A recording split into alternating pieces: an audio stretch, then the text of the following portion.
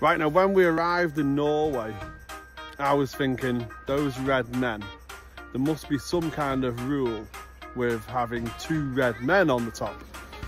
But there's not.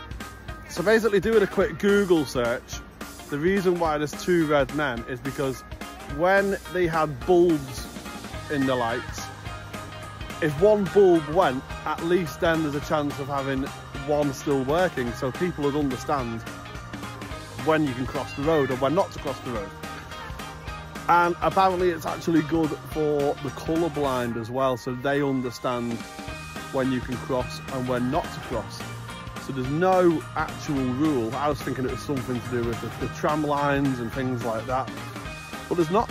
So basically, now it's changed to LED, even though they are more reliable. They've decided to leave 2 red men, and then it goes to a green man. And that's all it is. It's just so people understand when to walk and when not to walk. Simple as that.